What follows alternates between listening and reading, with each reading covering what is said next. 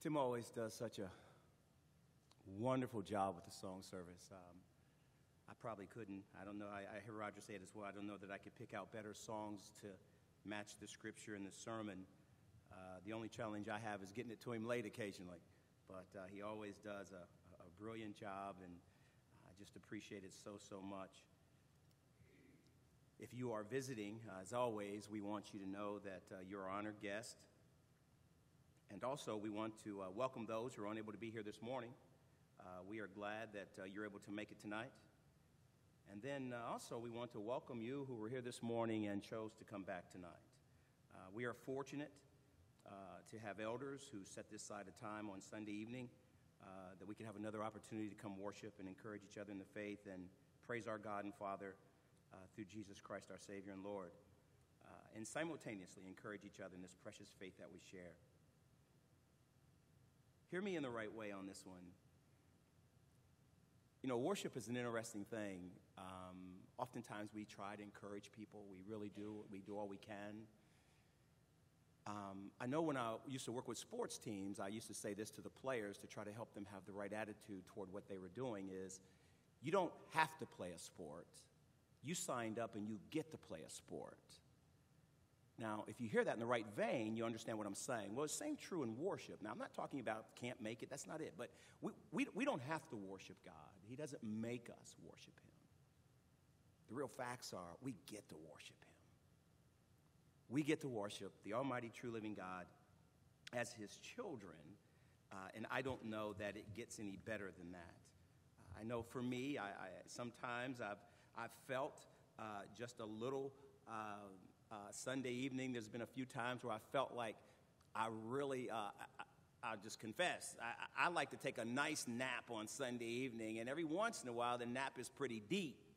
And to be fair, I could get about another 2 to 3 hours and wouldn't miss a beat, but it's 5:45, and Darlene's checking on me. And I really would like to roll over. Probably if it wasn't worship, I probably would. But it's worship, and I want to come, and I want to worship God, and I want to be with you. And why? Because I need to be here. I know me, and I know the challenges I face, and I know that if I don't stay on target, where I could end up, and I'm just grateful and thankful that you're here. So when we look at tonight, I want to thank you, first of all, for being kind enough to listen and encourage me in our look at Colossians. Colossians is, like I said, every verse is almost a sermon in of itself. We tried to do an overview, and I want to appreciate your attentiveness. So what I want to do tonight is look at a few key themes, look at kind of an introductory where we were, look at the passage, and then finish out and see what we have to offer here. So here's some key themes in the book. You might have heard some of this when I was preaching. Jesus Christ is preeminent over all creation. He's Lord over all human rulers and cosmic powers. God has acted through Christ to secure redemption and reconciliation for all who put their faith in him and obey him. Baptized believers are in Christ, and so they share in Christ's death, resurrection, new life, and his fullness. Christ has defeated the powers of darkness on the cross. Christians share in his power and authority over that realm. Jesus is the fulfillment of the Jewish expectation. Christians share in the heritage of the Old Covenant people of God through their union with him, which is revealed the great mystery.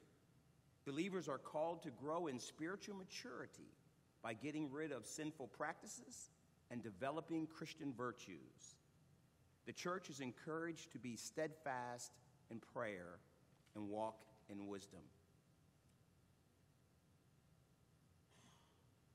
So Paul wrote this letter, says that he was an apostle by the will of God, apostle of Jesus Christ, and he wrote the letter to the brethren, the faithful brethren at Colossae. And he says it was from him and Timothy. Paul wrote the letter from Rome, 1,180 plus miles away. I have no idea how long it would take a letter back then to get that far, but I'm sure it was a while. But that's how far he sent it. His purpose was to encourage the faithful saints, exalting Christ in his church above all else, especially there was a heresy plaguing the church in Colossae, some type of Judaizers' influence on the one hand, and then it seems to have some native beliefs and superstitions on the other hand. And so his real purpose was Christ is all and in all. That they might understand that dying to sin means living for Christ. By faith and being baptized in him, obedience, and allows them a two-way, watch this, allows them a two-way love relationship with God. Do you know that every person in the world has a one-way love relationship with God? Because he loved them that much that he sent his son. But for it to be a two-way, you have to activate faith and have obedience, and then all of a sudden you become a child of God's, and it's a game changer because all of life changes when it goes both ways. But before that, it's only one way. So, when we were 2 weeks ago, our first in the morning, we talked about Christ in you, the hope of glory. That was the mystery to the Gentiles. In the PM, we talked about as you receive Christ Jesus the Lord, so walk in him. Walk in the faith that you came in. And then this morning, we looked at if you've been raised with Christ, seek the things above where Christ is. Hopefully, that is what our goal is or can be. I'm going to start off reading out of the Gospel of John. It's one of my, I just love Sunday evenings when Roger preaches on it. It's probably one of my default books. I probably go there more than anywhere else. But listen to what John says in light of what we heard Paul write in the book of Colossians about who Jesus is. The true light, which gives light to everyone, was coming into the world. He was in the world, and the world was made through him, yet the world did not know him. He came to his own, and his own people did not receive him. But to all who did receive him, who believed in his name, he gave the right to become the children of God, who were born not of blood, nor of the will of the flesh, nor the will of man, but of God. And the Word became flesh and dwelt among us. And we have seen his glory, glory as of the only Son from the Father, full of grace and truth. John bore witness about him and cried out, "This was he of whom I said, he who comes after me ranks before me, because he was before me. For from his fullness we have all received grace upon grace. For the law was given through Moses, but grace and truth came through Jesus Christ. No one has ever seen God, the only God, who is at the Father's side. He has made him known to us." Another thing I used to do with sports teams is we would set goals before the season started.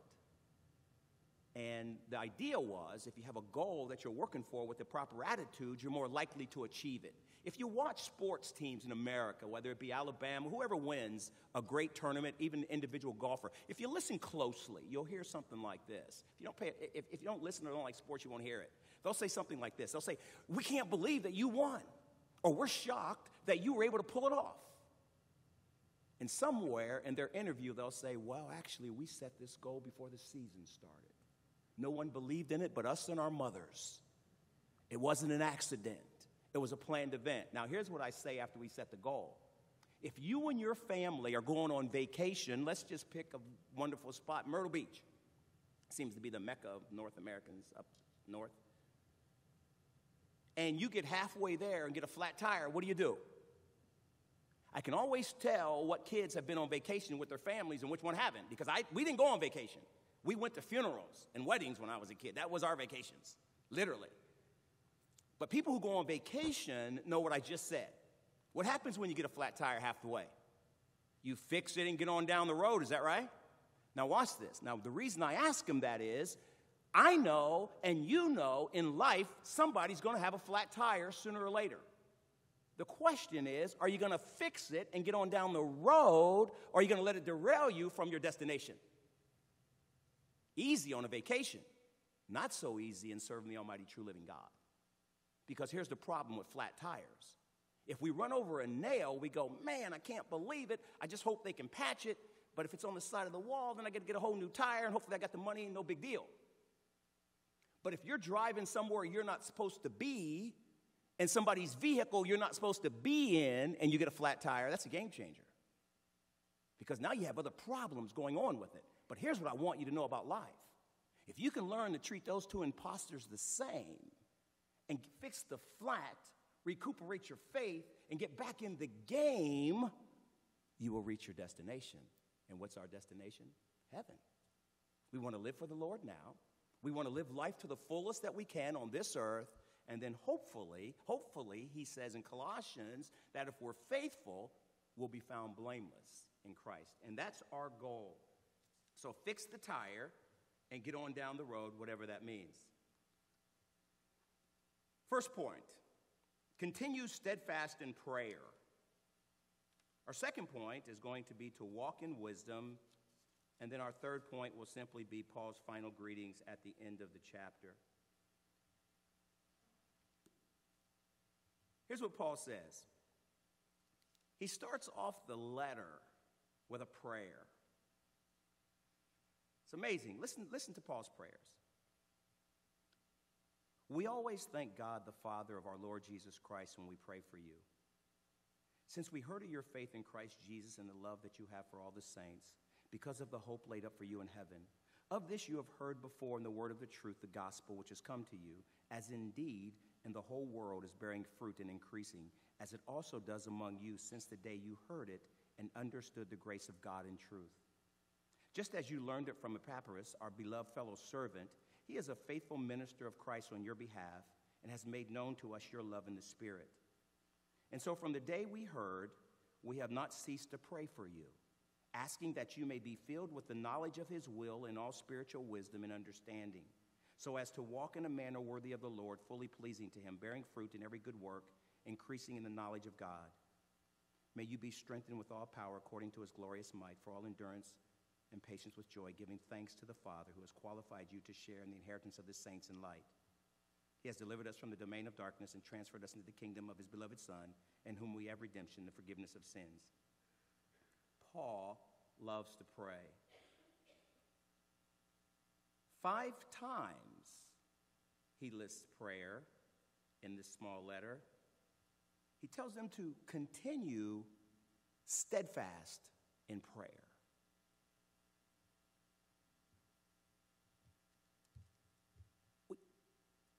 When you think about prayer, what do you think? We sang the song, Jesus, what a friend we have in Jesus. We can take everything to him.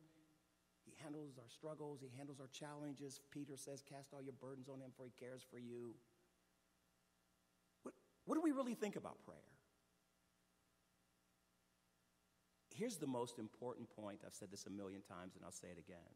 The most important part of prayer is who we pray to. Oh, I might mess up my words. I might not be able to get my thought out the way I wanted at that time, whether I be in public or in private. But it's God whose undivided attention that I have to plead my cause to his caring, loving ear. It's been written that during this time period, that people probably pray less than they ever have. They say because of all the things that we have going on in the world and how fast-paced our life is and how many things we do and how many things we watch and how many gadgets we have, that we have a very difficult time praying. It's not an indictment. It's just what they say. We have a hard time being still and knowing that God is God. We all have that challenge. I can remember when I was single that if my phone rang, I didn't care if I was in the shower. And this was before cell phones. I had to run across the floor, water everywhere, because I thought it might be a girl calling me. I didn't know. Then I got to a place in my life where I said, hey, wait a minute. Wait, whoa. I'm taking a shower, enjoying the warm water. I don't have to get out and answer the phone. If they want to call me, they can call back. When Darlene and I first got married, if the phone rang while we were eating, guess what we would do? Answer it. Not so much all the time now. If it's a problem or an emergency, we'll hear it. Not that we don't want to talk to people, but sometimes you need moments to yourself, just quiet moments in this busy world in which we live. Continue steadfast in prayer. And then listen to what he says here. He says, being watchful in it, and then Paul uses this again, with thanksgiving.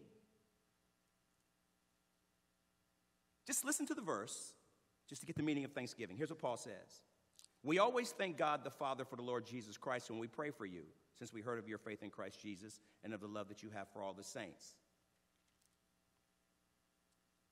Therefore, as you receive Christ Jesus the Lord, so walk in him, rooted and built up in him, established in the faith, just as you were taught, abounding in thanksgiving. Above all these, put on love, which binds everything together in perfect harmony, and let the peace of Christ rule in your hearts, to which indeed you were called in one body, and be thankful. Let the word of Christ dwell in you richly, teaching and admonishing one another in all wisdom, singing praises and hymns and spiritual songs with thankfulness in your hearts to God. And whatever you do, in word or deed, do everything in the name of the Lord Jesus, giving thanks to God the Father through him. Saturated with thankfulness. This is, I'm going to go to Psalm 50, and I want you to listen to this. We know a little bit about the Israelites and how they turned away from God, and he was not happy with their sacrifices and all that neat stuff. I want you to listen to what the psalmist writes through the Holy Spirit about their sacrifices to God and then God's response to them. Listen to this. The mighty one, God the Lord, speaks and summons the earth from the rising of the sun to its setting. Out of Zion, the perfection of beauty, God shines forth. Our God comes, he does not keep silence. Before him is a devouring fire, around him a mighty tempest. He calls to the heavens above and to the earth that we may judge his people, that he may judge his people. Gather to me my faithful ones who make a covenant with my sacrifice. The heavens declare his righteousness, for God himself is judge. Hear, O my people, and I will speak. O Israel, I will testify against you. I am God, your God.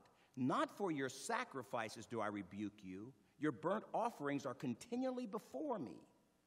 I will not accept a bull from your house or goats from your folds, for every beast of the forest is mine and the cattle on 1,000 hills. I know all the birds of the hills, and all that moves in the field is mine. If I were hungry, I would tell you, for the world and its fullness are mine. Do I eat the flesh of bulls or drink the blood of goats? Here it is. Offer to God a sacrifice of thanksgiving and perform your vows to the Most High, and call upon me in the day of trouble, and I will deliver you, and you shall glorify me. But to the wicked, God says, what right have you to recite my statutes or take my covenant on your lips? For you hate discipline and cast my words behind you. If you see a thief, you're pleased with him, and you keep company with adulterers. You give your mouth free rein for evil, and your tongue frames deceit. You sit and speak against your brother. You slander your own mother's son. These things you have done, and I have been silent. You thought I was like yourself, but now I rebuke you and lay the charge before you. Mark this, you who forgot God, you who forget God, lest I tear you apart and there be none to deliver. Now listen to this. The one who offers thanksgiving as his sacrifice glorifies me. To one who orders his way rightly, I will show salvation of God. If you think of all the sacrifices that they offered, and God says he wants a sacrifice of thanksgiving, appreciation. Isn't that kind of how our most wonderful relationships work? Don't we all just sometimes want to be appreciated? Somebody to appreciate something we did, even if it's our job, even if it's our responsibility. Sometimes don't we just want to be appreciated? Amazing. So here's what he says. He says, be watchful in it and be thanksgiving. And then he says, pray also for us that a door will be opened. Pray for missionaries. Pray for those who are abounding to go in, whether it be our neighbors or around the world, to share the mystery of Christ. That's what Paul says. Pray for opportunities to share Christ, that God may open the door for the word to declare it.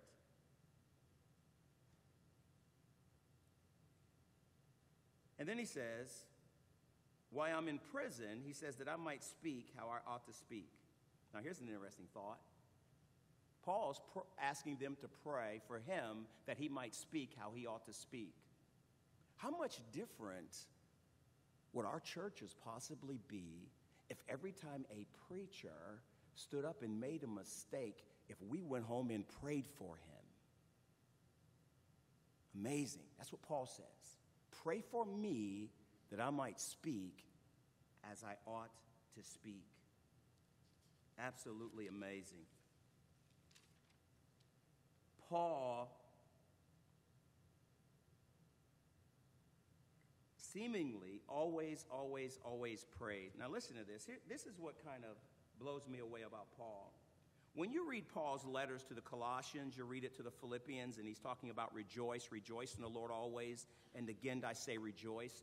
Do you sometimes, like me, forget that Paul is in prison? I mean, don't you almost get the feeling that Paul was sitting on the back porch of a mansion on a deck with the sun setting and a cup of coffee in his hand, writing about all the wonderful things in life? No, not so. Paul is restricted. He can't go where he wants to go. He is on house arrest, so he can have visitors.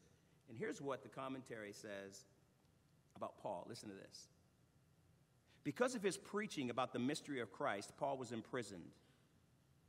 Elsewhere in Colossians, Paul alluded to his suffering related to imprisonment. He spoke of his imprisonment of bonds in Philippians, Colossians, Timothy, and Philemon. When he arrived in Rome, Paul was allowed for at least 2 years to stay by himself with the soldier who was guarding him. Although he was in chains and was guarded by a soldier, he had his own rented house. People freely stopped by to visit him. Paul switched in this verse from using we to saying I. The purpose for this seems to have been distinguish his condition from that of the others mentioned.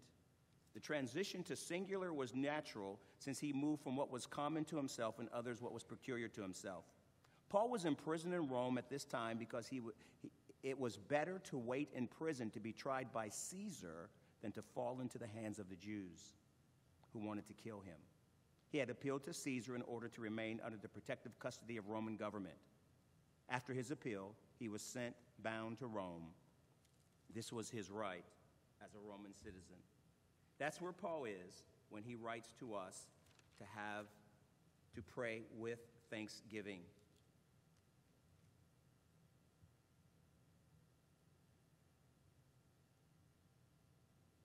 The next section he says, walk in wisdom toward outsiders, making the best use of time. Let your speech always be gracious, seasoned with salt, so that you may know how you ought to answer each person. Walk in wisdom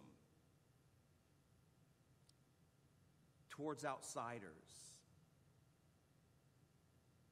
Another word for walk would be to live, how you conduct yourself. How we conduct ourselves and those who don't know the Lord carries a lot of weight because they read our epistle before they oftentimes will listen to our Lord's epistle. It's true. We do the same thing. When people talk or people say something, we wonder if they've done it. Watch this. I'll say this gingerly. If you've mastered something, whether it be business, whether it be a sport, or whether it be writing, and then you hear somebody wax eloquent on it that's never done it, do you know? Can a guy who's never fished talk for 30 minutes to the Hagues about fishing and they not know that this guy's never fished in his life? If you think about something that you know and know well, and how many times have you heard that? I can remember the first time it hit me. I was 19 years old and I was playing tennis. And I had got pretty good. Took lessons, was getting pretty good, starting to understand what my game was inside the game. And they came out with those new big rackets. Kids don't even know what I'm talking about. Believe it or not, the rackets back in the day used to be about this big. Now they're the size of a screen door. But the sweet spot's as big as the old rackets used to be. But a guy, one time when we went to look at new rackets, said, oh, yeah, if you buy this new racket, your game will improve dramatically, and you'll do. You still got to hit the ball correctly. You still got to hit the ball correctly. But this guy was going to sell us a new racket because it was going to make us that much better just by buying the racket. And I thought, man, that's weird. But as I grew in life, and watch this, and I've been on the other end of that. Have you? Have you talked about something and didn't know an expert was in the room? yeah, it goes both ways. I said, okay, Harry, kind of hold yourself here. Talk what you know, and what you don't know, ask good questions. It's a good way to live. So Paul says that they're to walk in wisdom toward outsiders. Remember in chapter 3, he told them how to behave themselves in the church, and then he told them how to behave themselves in their own household, and now he's telling them how to conduct themselves in the world, basically. He says, making the best use of time. Why? Because time is the one thing you don't get to get a reprieve on. You can't get a bonus back. We all only have so many minutes, and we don't know exactly what that means. Time. There was a time when I used to watch a lot of things. Now, I'm busy trying to live a lot of things. I watch some things, but I don't watch everything. Because life will pass you by in a heartbeat. He says, let your speech always be gracious. And then he says this, seasoned with salt. This is for one of my friends out here. Listen to me, I like mashed potatoes, I like baked potatoes, I like home fries, I like hash browns, I like casseroles. But every once in a while, I just have to drive through McDonald's and get me some salty fries. I don't know if I like the fries or the salt, and it really doesn't matter because I like them. I don't eat them every day. I don't eat them every week. But when I want some, I want some. And I like how they taste. See, salt in our generation gets a bad rap. Why? Because we have such an abundance of it. Our challenge is not to eat too much. Back then, that wasn't the case. They didn't have that much salt. Salt was a big commodity. Remember Jesus? If you are the salt of the earth, if the salt has lost its saltiness, how's it going to be restored? It's good for nothing to be trampled underfoot and thrown away. That was Jesus' analogy, the value of salt. It's a good thing. We all understand what he's saying when he says, let your speech be seasoned with salt, so that you may know how you ought to answer every person. Here's a little taste test for speech. It's hard to uphold. I'm not saying I do it. I'm just trying to give you something to go with. Here you go. Is it true? Is it kind? Would I want it repeated? Is it helpful or hurtful? Would I want others to talk about me in the same way? And then listen to this one. Can I justify before Jesus in the day of judgment what I'm about to say? Yee. Talking about seasoning your conversation with salt. That's pretty good. Pretty good when you think about it. Why? Because the real facts are we all get it. Words are valuable.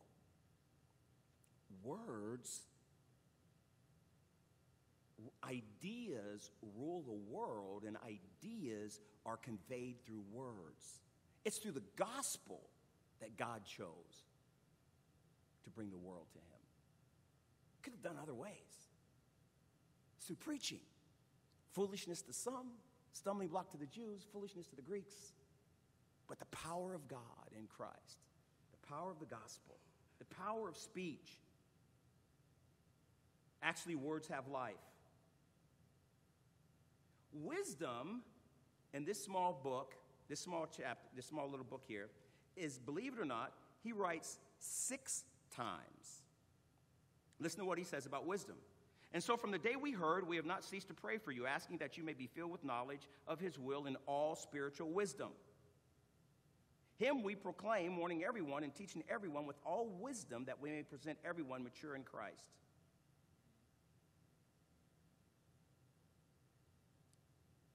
For I want you to know how great a struggle I have for you and for those that lay out at sea, and for all who have not seen me face to face, that their hearts may be encouraged, being knit together in love, to reach all the riches of the full assurance of understanding and the knowledge of God's mystery, which is Christ, in whom are hidden all the treasures of wisdom.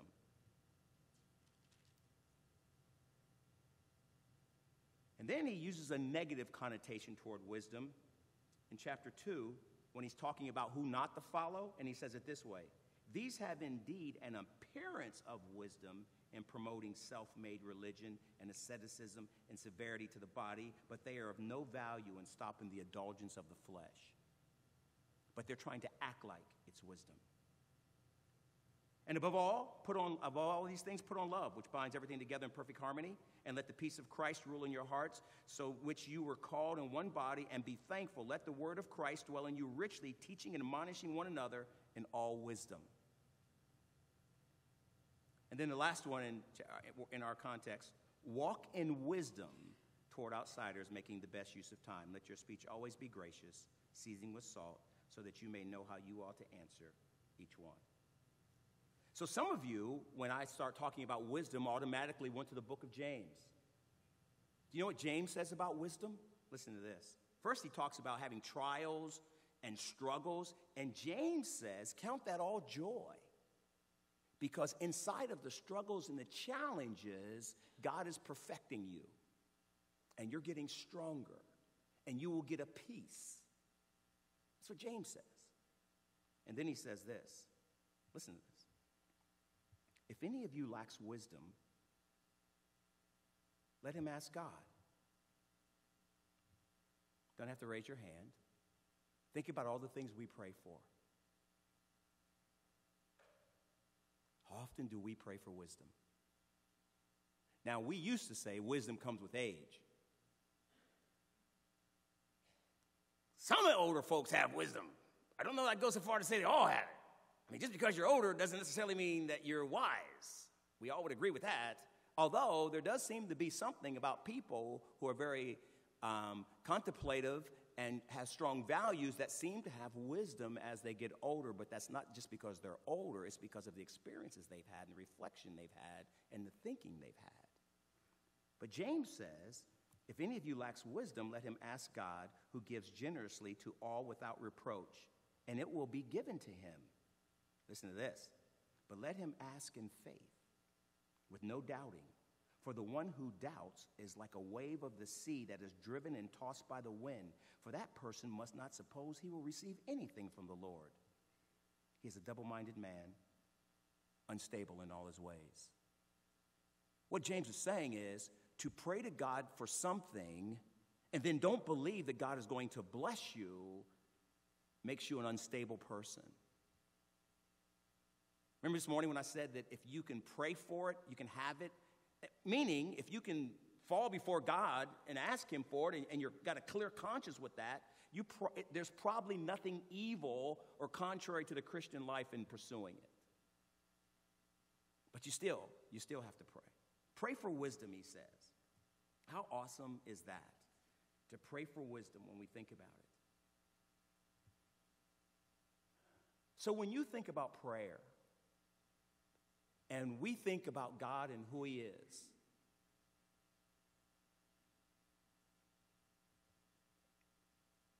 and you're probably like me. You probably see people and you say things like, oh, yeah, I knew you were going through a tough time, and I'll keep you in my prayers. If you read online obituaries, they all say the same thing, which is a good thing. You're in my thoughts and prayers. I wonder sometimes if that's just a salutation for us.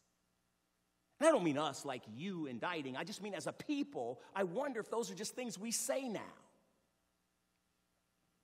I wonder how different life would be if just this small group of people said we are going to start praying weekly and daily for God's word to be fruitful and multiply here in Marietta. I wonder if it would make a difference over time. There are people who pray when they get in trouble. Sometimes they're delivered. Do we keep, and I don't mean a record like a checkoff sheet, but man, don't miss the opportunity to thank God for answering your prayers. At least the country dude said thank God for unanswered prayers. He went back to his reunion. I think he saw his girlfriend that he had in high school or something. I don't know. I assume that's what the song is. I haven't listened to the whole song. I probably should before I make a comment on it. But when you think about prayer, though, sometimes when I think on the things that I have prayed for and I look in my life and around my life, I am amazed. I hate to bring Darlene into this. People say all the time, how did you end up with somebody like Darlene? Guys, I know. You know, I tell them, same way you end up with your wife, I prayed for her. I did. I showed Darlene the prayer card. She couldn't believe it. You know why she couldn't believe it? Because it was 3 years before we went on a date. I'm not suggesting that anybody else should do that. I'm only saying I did. I'm not saying that's how it works. I'm just saying that's what I did. Darlene looks at this and says, oh, baby, that's cute. And then she saw the date and had a fit. It was 3 years before we went on our first date. But she was engaged. What are you going to do? Now, watch this. You'll say, oh, yeah, Harry, but you said, can you? Wait, watch this. To me, now, I can't speak for you, but there's a difference to me between engagement and marriage. In America, there is. I know in the olden days, engagement was marriage. I worked in sales, and you don't get a commission check until the check clears the bank. Just the way it works. If you got paid on the assumption that everybody's going to buy, we'd all be rich. The real facts are there's a lot of people who are telling you they're going to buy tomorrow because they want you out of their office and they're going to buy anytime. So I learned that pretty quick. I was kind. I was gentle. I was happy for her. I told her, I said, Darlene, are you married yet? And she said, no, I'm not. And I said, well, I hope things work out well for you. I did. Ask her. Called her up 30 days later. Did you get married yet? No, I didn't. But I said, I hope things work out well for you. I was sincere. I just wanted to know if I need to check her off or not. Then I called her up. I don't know if I told you. I called her up and I said, Darlene, are you married yet? She says, no, but we broke up. And I said, great. I'm sorry. Are you okay? Because you never know who's doing the breaking up here, right? So I said, wait, are you all right? She said, yeah, I'm all right. 30 days later, how are you? Who is this? Harry Ogletree, you know, the guy. Oh, yeah, Harry, how are you? I'm good. You're good, yeah. It was about a year and a half later before we got to go on our first date. I don't know. Some things are just worth hanging in there for. At least you think they are. But I will say this, and I mean it sincerely. I, like you, thank my God for my wife and for my kids and for you that are here because you have impacted our life in a way spiritually that you will never know. But we are grateful and we are thankful. When I was on the road and Darlene used to come here by herself, still being Catholic, you took her in, and she saw some people she knew and felt comfortable being here, even though I was in Phoenix and all over the country. Thankful? You better believe it. Utter it off? Yes, sir. You know, my brother said to me one time, I hope he doesn't hear this. It's a true story. They asked me to pray when we're at home, when we eat a lot. So my brother says, Harry, you got to ask God for something. You just always thank him for everything. He means well. That's my brother. I love him. But I'd rather follow Paul. My brother didn't die on the cross. He's a great guy. Sent me to the Holy Lands. Thankfulness, folks, is a big, big deal to God. Let us just get a glimpse of that in our prayer life. Let us get a glimpse of that as we walk in wisdom with other people. And watch this. What would happen in your life if when something went wrong, you said, you know what, rather than complain or whine, I'm going to pray about it. Many of you know Darlene's department's leaving. They're going to Costa Rica. Companies do that all the time. But you know what we're thankful for? They're not leaving until March. We got ample time to pray, run through doors, hope that's the right one. By faith, keep moving. Some people get a letter and get let go that day. Man, you got to be thankful. You got to be prayerful. Why? Because you can't navigate this big world on your own. Not as a Christian, you can't. You can bump into things in the world and keep bumping like a pinball in a pinball machine, but not as God's people. God wants to send you somewhere. He wants you to do something. He wants you to be salt. He wants us to be light. That requires prayer. Good prayer. Good prayer. Question, when it comes to prayers, would you rather have somebody else pray for you or pray for yourself? Just asking. Do you know that in some religious bodies that people paid money to have someone else pray for them? And that was Jesus' whole point. You have access to the Father through me. I don't know. Prayer. I don't know that we can ever talk enough about prayer. So I'm looking at my clock here, and it's kind of winding down, and I'm going to wrap up this way. In Colossians, at the end, Paul has farewell and greetings. He says that, listen to Tychicus' resume. Listen to this resume. It says, I tell you all about my activities. Tychicus will tell you all about my activities. Listen to what Paul says. He is a beloved brother, a faithful minister, and a fellow servant in the Lord. You can't have a better resume. It says, I've sent him to you for this very purpose, that you may know how we are and that you may be encouraged in your heart. We want to keep you informed on what we're doing, but we want you to be encouraged in your heart, in your total being, so that you can serve the Lord. And then he says, Onesimus, our faithful brother, who is one of you from Colossae, goes down to Aristarchus. Remember, Aristarchus is the one who took them the gospel in the first part of the letter. It says he greets you. And Mark, the cousin of Barnabas. And then he says this, these are the only men in the circumcision among my fellow workers for the kingdom of God, and they have been a comfort to me. What's he saying? Out of all the Jewish people and all the temples and all the synagogues that Paul had been in, there's about 4 or 5 Jewish guys that were converted, and they were a comfort to him. And Paul kept going and had faith and didn't complain. Epaphras, who is one of you, a servant of Christ Jesus, greets you, always struggling. Listen to this. Always struggling on your behalf in his prayers. The dude is struggling on their behalf. Why? Because he helped plant the church. He looks at them as his spiritual children. That you may stand mature and fully assured in all the will of God. That's what he struggles for in his prayers. My brothers and sisters to this day believe without a doubt that we have the spiritual foundation we have because our grandparents prayed for us and drug us to church. And I wouldn't trade my parents for anybody in the world. But my grandpa Pops and Grandma May drug us to church and prayed for us. How awesome is that? And you've done the same thing. Some of you are in the same boat. He says he worked hard in Laodicea.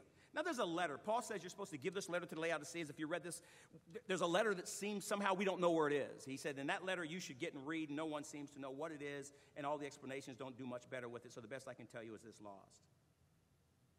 He says, greet the brothers at Laodicea. There seems to be a young lady named Nympha who has a church in her house. Supposed to greet her. And then he says this, and say to Agrippus, see that you fulfill the ministry that you have received in the Lord. Wow, that's an eye-opener. I read that, man, and it hit me upside the head with a sledgehammer. See that you fulfill the ministry that you have received in the Lord. It's an eye-opener. And then he said this, I, Paul, write this greeting with my own hand. Remember my chains. Grace be with you. We almost forget that he's in prison. We almost forget about the great joy that he shows us, and yet Paul does. So in conclusion, my prayer and hope is that this overview has been as beneficial to you as it has been to me. Maybe this week, just quietly read or listen to the book of Colossians and multiply your learning experience simply because you've heard it preached 4 times now in 2 weeks. You will see things that I didn't. You will understand things that I didn't bring out, but it will multiply your understanding and your learning curve. If you've yet to publicly acknowledge your faith in Christ Jesus, why not tonight? By faith, being buried with him in baptism to rise and walk in a new life, exercising your right to become a child of God. John 1:12, Colossians 2:12. If not tonight, perhaps maybe sometime during the week. Just don't delay. Here's what I know. I don't know anyone who became a child or a daughter of God who wished they'd have done it later in life. Not one faithful Christian says, I wish I would have waited until later. If we can help you in any way, please come forward as we stand and sing the song of invitation.